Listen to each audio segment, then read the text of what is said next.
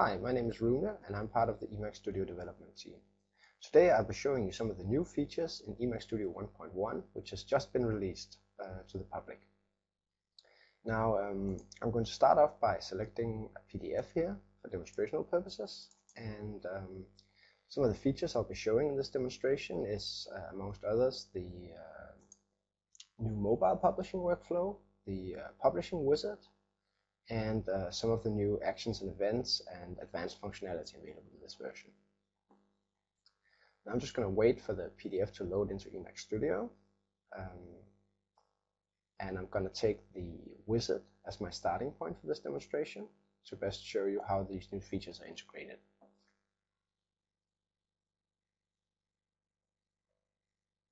Now, as you can see, my PDF is loading up here, and the wizard looks more or less as it did in eMagStudio 1 with a few new additions. Now, I want to start off with some of the most important new features, so I'll be jumping straight to the publishing step to showcase the mobile publishing feature and to show you the new publishing wizard which has been introduced in this version. So to begin with, I'll skip straight to publishing by clicking the Publish button in the lower right corner. So as you can see now, what will pop up is the new publishing wizard which was introduced in this version. Now, this allows you to easily get your eMag online, offline, or to publish to any location you want by following through on a few simple steps. Now, you can take the same approach as you could in previous eMagStudio versions and simply go in and pick a publishing profile, and all your previously created publishing profiles will be available. Or you can take the wizard, which will then take you through a series of questions to get your PDF published any way you want. Now, let's say I want to try out the new mobile editions. Then I would go for an online eMag, since mobile is only supported in online eMags. I click Next, and I'm asked where I want my eMag to go. Now, I want to put this straight to an FTP server, and I want to include mobile support in online editions. Now, this basically enables the mobile support in your eMag and automatically publishes a version that can be seen on iPhones, iPads, and iPod Touch. So I've included this, and if I click Next, I'm asked to type in my FTP options. Now, since I won't be doing the actual publishing now, that'll take a little too long for this demonstration, and I don't have an FTP server on hand, I've cheated a little bit, and as you can see here, I've used a simple iPhone simulator running in Chrome to demonstrate to you how an iPhone eMag would look. So this is basically simulating the iPhone reading experience. Now, this is not entirely identical to the reading experience on an iPhone, but it should give you a good idea of how reading takes place on this device. So as you can see, once the user gets the eMag up and running, he's faced with a help message telling you how to navigate the eMag. This is really basic. You basically drag the pages, tap on them to zoom, or you use the navigational buttons at the bottom. So I'm just going to try this, and as you can see, I can drag pages to the left or to the right to navigate the eMag. Now, obviously, I'm doing this with a mouse, and the feeling is somewhat different when doing it with your finger on the iPhone, but I'm sure you can imagine how that works. So now I'm navigating the eMag. I can choose to zoom in by double tapping. This opens the zoom window and shows me another little help message to help me get started. I can just close that by tapping. As you can see, I can now move around the zoomed area. I can zoom in on details. I can zoom out, and I can close zoom. Now, there's a number of other options available in the mobile reader. For instance, we've included a text display option. If you open this, you get the text from the page you're looking at. This is very useful since iPhones display a rather low resolution. This makes it a little easier to read the specific text on the page. Also, this actually allows you to copy and paste from the page if you need specific text excerpts. There's also an index, so if I click that, you can see I get an overview of all the pages in my eMag. I can scroll down, and I can navigate directly to any page by clicking on it. The mobile reader also comes with full search functionality, so I can go in here, I can search for, let's say, eMagStudio. I search, and it'll tell me where it was found and how many occurrences it was of that word on that page. So if I click here, you can see I'm taken to that page and automatically put in text mode, and the text I was searching for is marked on the page.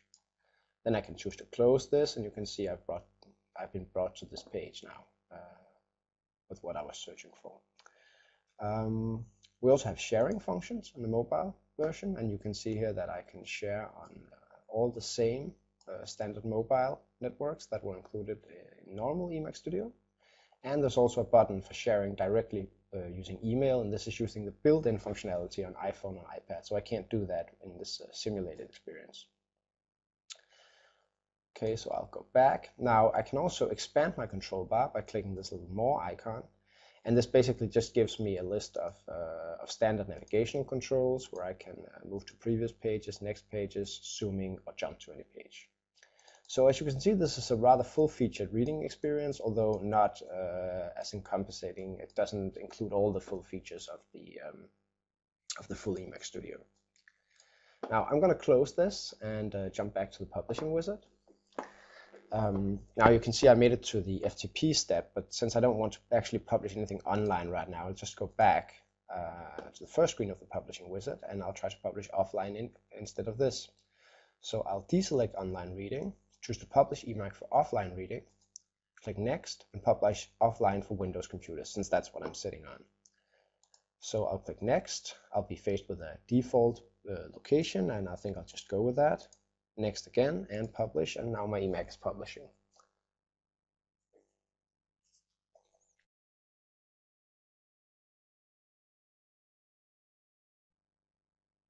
Now what I'll be able to show you once this is published is our new loader functionality, which is also new to this version. We've included a customizable loader, which runs at the beginning of the eMag and gives you a much smoother loading experience than in previous versions of eMagStudio. Also, this can be customized with custom text. It follows the background color that you choose when setting up your eMag, and by default shows you the front page of the eMag. But you can customize this image to, for instance, include your company logo or any other thing you want. Now I just need to wait for this thing to publish, and I'll be able to show you very shortly.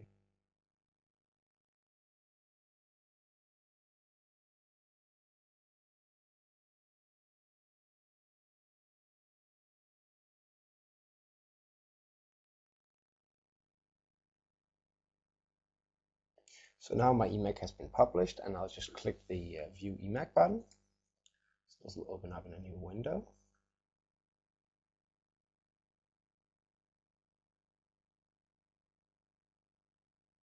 And as you can see here, my eMag is starting up with a new loading screen featuring a full shot of the front page, the title of the eMag, as well as a small loading bar.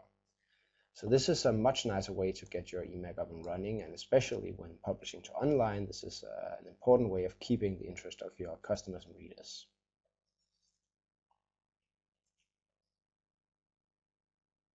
So I'm going to go ahead and close this and get back to the features of eMagStudio. So I'm going to close the publishing window, and I'm taking back to the wizard where I was before.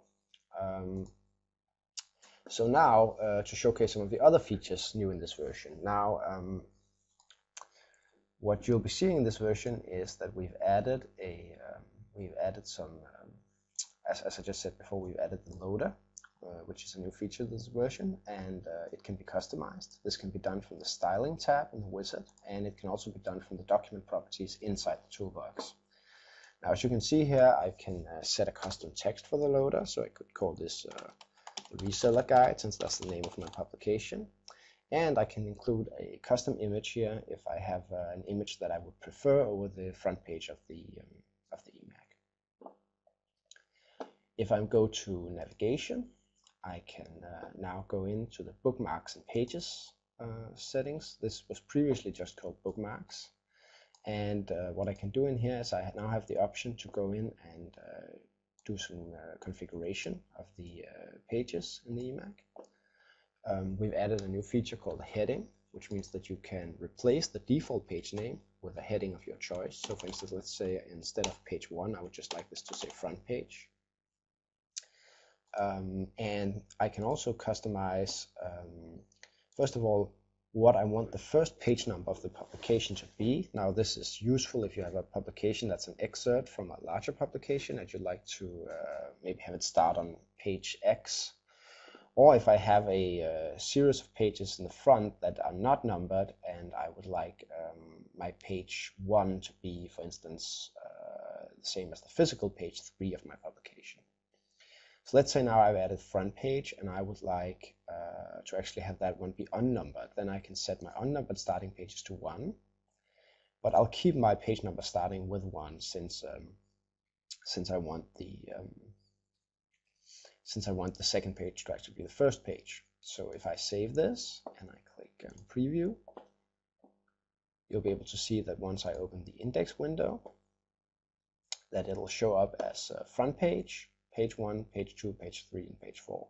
So in this way, I've actually shifted the page numbers forward, and I've been able to customly name my front page the title I choose. So I'm going to close that, and of course I can do many other changes to that to have, for instance, several name pages in the front and my first numbered page starting at a higher number if I wanted that. So that's quite flexible. And I'm also going to show you something quickly here in the media and content step of the wizard. Now we've done some new additions to the create link quick action. This was a request coming from many of our customers. So now when you click the create link action, we've added some more options to it. So you see, I'll just choose to create a link on the on page layer, and it'll come up here and it'll ask me what kind of link type do I want to create. Now previously you could only type in into a standard type-in box, and it actually didn't accept, for instance, mail links. You had to do those manually. So now I can choose to do a web link, secure web link, a mail link, or simply a custom link if I just want to type in something like, let's say I want to link to an FTP or some kind of specific protocol, then I can do that also. So let's say I just want to do a standard web link. I'll go ahead and link to eMagCreator.com and set it to open the blank window, and then I'll click OK. And I'll place my link on the logo here. So like this, and I'll click OK. And something else we've added to these auto-created links in this version is that we've added some rollover effects. Now, part of the new features in this version is the new animation and effects system, which allows you to add effects to objects. And we've also used that in our auto-generated objects like the links. So now you can see when I roll over the link, I actually get a little blur effect on it. And I also get a tooltip telling me where the link is pointing. And this goes for any kind of link you create, also for the mailing links, secure links, or custom links in there. So get a somewhat nice experience from doing that. Now this concludes the first part of the eMagStudio 1.1 feature presentation. In the next part, I'll be taking a look at some of the advanced features and going into the toolbox for demonstrating those.